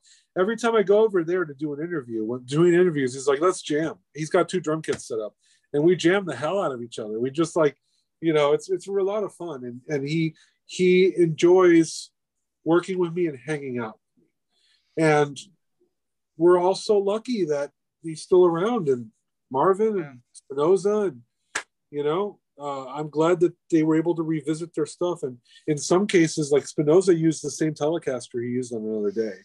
I joked with Mark, like, by any chance, did you use the same flugelhorn? He's like, oh, I didn't. Is that okay? I'm like, no, it's fine. I mean, I know that flugelhorns don't last, like they're not like guitars, you know, that you kind of get a new horn every 5 years. He's like, I still have it. I could recut it. I'm like, no, it's fine. It's fine. You know, I'm a little bit of a dork, but the fact that Denny's there playing the same snare drum he did back in 1970, rocking these parts, sounding incredible, you know, it warms me heart. It's amazing. Excellent. Well, Fernando, we really want to thank you for being here. This was a true gift for you coming on here and telling us the experience, you know, working with Denny, and, you know, the Paul stories, and your love for and passion for McCartney's music. And we really thank you for taking your time. Appreciate it. My pleasure. This was a lot of fun. Every interview has been great. But this one, I love working with you guys because the questions have been spot on, and your knowledge and your love for this stuff is really obvious. And thank you for being passionate to the point of, you know, getting together with 4 people with completely different styles of interviewing, you know, all coming together to create the ultimate show. And that's this show. Thank you. Thank you. Cool. Well, it's kind of like The View, you know? No. Except without hair pulling and all that kind of stuff. Well, only if you guys are all in the same room together, you'd be pulling hair. Maybe. You know, maybe. Right. So we can get the album on Amazon. We can get the album at Cherry Red Records. Yes. Also, but it's on Target. It's on a few other things. Rough Trade. You know, we went with a British label, so, you know, their distribution is there, but they've been having some trouble with Amazon. But it'll get to you when it gets to you, and when it gets to you, you're gonna love it. So order away, have fun. It's really a passion project for everybody involved, and we're all happy to get into your ears, you know, with this incredible music. So great. Thank you. We're going to do the roundtable real quick. We'll talk about what everybody else has got going on. What we got to plug. Kit, why don't we start with you real quick? Okay. You can, of course, find me on my Facebook page. You can find me on Twitter at Kit O'Toole. And I'm going to be doing my own show this week. Just check me on my Facebook page for the time, because I'm going to be doing it from the beach. but I don't know when yet because I'm waiting for it to be really good weather. So just check for my Facebook, and I will let you know the day and time as soon as I can. So also, of course, you can reach us at talkmoretalk.com. You can find us on Twitter at talkmoretalk1. That's the number one. And you can find us on, of course, any podcasting platform that you can imagine, and on our YouTube channel, Talk More Talk, a Solo Beatles videocast. This episode will be up very soon. Yay. There. Yeah. And yes, indeed, and I will send it to you, Fernando, as soon as it's up, and you will find that. And please subscribe to our YouTube channel while you're there. And of course, we always want your feedback at talkmoresolotalk@gmail.com. Excellent. Thank you, Kit. Joe, take it away. Well, folks, please subscribe to my channel on YouTube, Mean Mr. Mayo. Recently, I did a little stint on Ken Michaels' YouTube channel, what is it called? Ken Michaels Radio. And we did a new little game called Fab Five. The Fab Five, yes. And that's what it's called. It's a new thing that he's doing, and it's supposed to be up fairly soon. So be on the lookout for that. Could be tomorrow. Okay. Yeah. Excellent. Ken, what's going on with you? Well, first of all, I have to say, unfortunately, I have a serious family health crisis that I have to attend to, and it will keep me from doing my podcast shows for 2 weeks, hopefully not more than that. So I won't be on the next Talk More Talk. And we haven't decided yet about the next Things We Said Today podcast, but hopefully it won't be more than 2 weeks. But as Joe just said, for my YouTube channel, I've actually recorded, in anticipation of this, a couple of interviews that I can put on my YouTube channel. One of which is the interview with Joe. The show is called, this is a new concept, the Fab Five, where I ask my guest to name, he has to name one Beatles album and one solo album from each Beatle that are your go-to albums right now. The ones you want to listen to the most. Doesn't have to be the best one or your favorite one. If all of a sudden your favorite McCartney album that you want to hear is Flaming Pie, okay, you explain why. Right. You know, that's the concept behind that. What's that? Can I play that game? You can. Anytime you want. I'll set you up where as soon as this health problem is resolved. Hey, a few weeks, man, we'll do something. We will do something. You do what you got to do. The good thing about all this stuff is it means you're going to have an amazing comeback, you know, and that's it. We're going to miss you. There's so many people I got lined up to do interviews for the YouTube channel. And, you know, the amazing thing about this thing, which I never even thought about, is that it's like you have your own TV show and you could be on once a week. You could be on every day of the week if you want to. They could be 20 minutes long. They could be an hour long. Right. You determine, you know, all the rules. But I also did an interview with Alan Kozin from Things We Said Today, my colleague there on that show. And we talk about what was the Beatles' peak as a band creatively. We debate about that. So that's also going to be out probably next week. And Things We Said Today, like I said, we'll be discussing whether or not they'll do a show without me in the interim. Still, I have my website, kenmichaelsradio.com. There will still be Beatles trivia like I have every single week where you can win 1 of 10 prizes. I'm hoping to give away Ram On as a prize. And if I do, it will be on my Beatles trivia and games page. And I might also give away a copy through my YouTube page as well. Thank you. I also just want to mention, like I said before, there's lots of great interviews with Fernando and Denny Seiwell all over the internet. Tom did one on the Two Legs podcast with Denny and Fernando. I did one each. What's that? One of the first ones we did. Yeah. One of the first ones, yeah.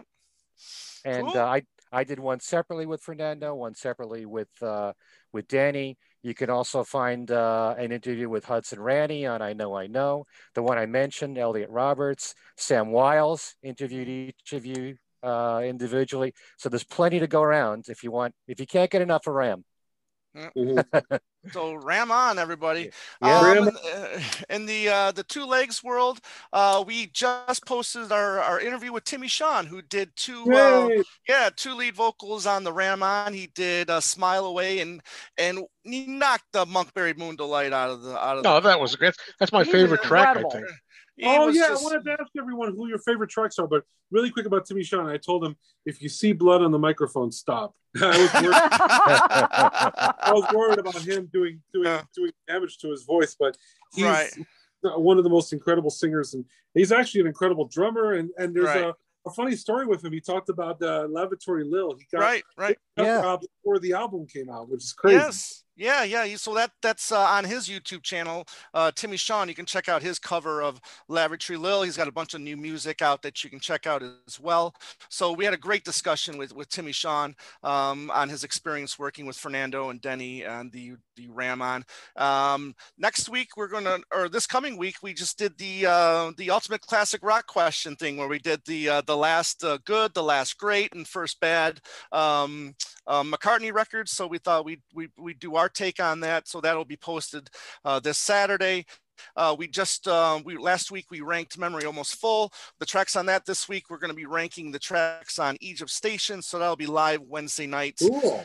Yes. So busy as always. And that's it for right now. Please check out our YouTube channel as well, Two Legs of Paul McCartney Podcast, and please subscribe as all of our stations, please. Awesome. Really quick. Go on. What's your favorite track on Ram On and why? And let's ask that for everybody, and then I'll tell you mine. Okay. I really appreciate Adrian's vocals on Dear Boy. I just, really good. I was going to name that one too. Yeah, production. I mean, everything about it, I think, just works beautifully. I think it's one of the Paul's better sung songs at that period. So I was really happy with how his approach on that, and I think he did a great job with it. Awesome.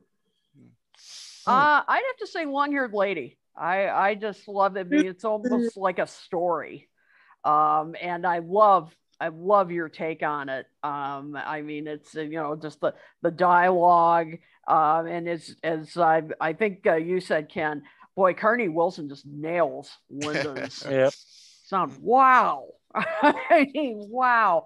And I just thought the whole production on it, Fernando, and on your version was just spot on. So hard call, but I think that's my favorite. Joe? Well, I had already said Monkberry Moon Delight, but Dear Boy I was going to say next. I like the vocals on that, and I mean, you can only pick one, right? But I'll only pick one. Too Many People, Smile Away. Those are the ones that stood out the most to me. I remember on my one listen so far that I had. Ken? It's real difficult for me. I'd probably go with Monkberry Moon Delight, just because you know how difficult it is to do those vocals. But I do want to have a shout out to Oh Woman, Oh Why. And I really like that version that's on there, because you turned it into a duet. Right. Yeah. Which is a completely different approach. Yeah. Both sides of the story are finally represented. Yes. There's the boyfriend and the girlfriend that shoots him. That was a brilliant idea. Yeah. I think that was the only thing that was really missing from the album was the gunshots, right? No, it's on there. Yeah. Yeah, they're on there. Yeah. It's on there, but it's not as loud. It's not as loud. Right. We'll fix it for the vinyl. No, okay, there we go. It's there. My personal favorite on the record is always going to be Too Many People, because it was the first one, and there's just something about the vibe, and the way that Dan Rothschild sang that just blew my mind. But, there's something about that Dear Boy that just, just absolutely blows my way. Again, it's like, pick your favorite child, it's very it's tough. Being there and watching these songs grow was an incredible process. And God, backseat in my car. I just recently posted if you go to my YouTube page, you'll find the isolated string horns on that, and it's a freaking masterpiece. Right. I heard that. Oh my gosh! So it's got everything that you love about George Martin's as a fan of the Yellow Submarine soundtrack, there's something about those orchestrations that make you feel like a kid again. And hearing those separate is a real revelatory situation. So, yeah, again, I can't just one, but too many people being the first one, being the one where Denny said, "You're a badass. I want to work with you." That's always going to stick with me, Sure. Cool. Well, Fernando, we wish you the most success with this record, and we're going to be here helping pushing this record, and we're behind it. We love it, and it's, man, we bow to you. It's the hard work paid off. And it, absolutely, you should be very proud, which we can tell you are very proud of this this album. Look, man, again, Paul's 4 words. Sounds good, have fun. It made it harder and easier at the same time. Right. And the fact that he digs it, the fact that everybody that's heard it, has very nice things to say about it, the fact that even the people that were skeptical have been won over. Yeah. That's a real joy, because look, like it or not, everyone's talking about Ram right now, and that's a better world as far as I'm concerned. That's a better world here, because we've had a really tough year. Right. We've lost a lot of people. We've had a lot of heartbreak, and to have an album like Ram turn 50 and still be so loved and so influential to us, and to have so many amazing memories of hearing this record, and to have an album like Ram On happen where there's over 100 people ranging from age 10 to age 80. We had people in Japan and Germany and in England and everywhere. Look, every part of America. It's a beautiful thing. It's the Ramiversary has been epic, and I like that. That's great. I like that. Yeah, that's very good. Cool. I hope you do a lot more on McCartney's catalog. Yeah, absolutely. Absolutely. All right, maybe what Denny would have sounded like on Wings of the Speed of Sound. There you go. There you go. The possibilities are endless. Exactly, and we'd love for you to come back on our show anytime. Yep. And my YouTube channel. Yep. I enjoy it. I enjoy all of this. And, it's never been a better time to be a McCartney fan. Holy crap! It's the releases are fast and furious. The Energizer Bunny. Yes. Yeah, dude. Seriously. Right. Box sets have gotten bigger. I grew up in the age of the 4-discer, and now it's right. Oh yes. Yeah. I got the Bob Dylan biography right here, and it was like album size. Those box sets back then in the late 80s, early 90s. Jimmy Kimmel made a great joke. I think it was Jimmy Kimmel, and he said, "There's a new Grateful Dead 18-disc box set coming out. It still hasn't been announced what song it is." That's good. So thank you again, Fernando. So for Kid O'Toole, Joe Mayo, Ken Michaels, Fernando Perdomo, I'm Tom Hanyade saying, "Oh, we believe that we can't be wrong." Peace. Take care, everybody. Ram on. Ram on, everybody. Much love. Thank you.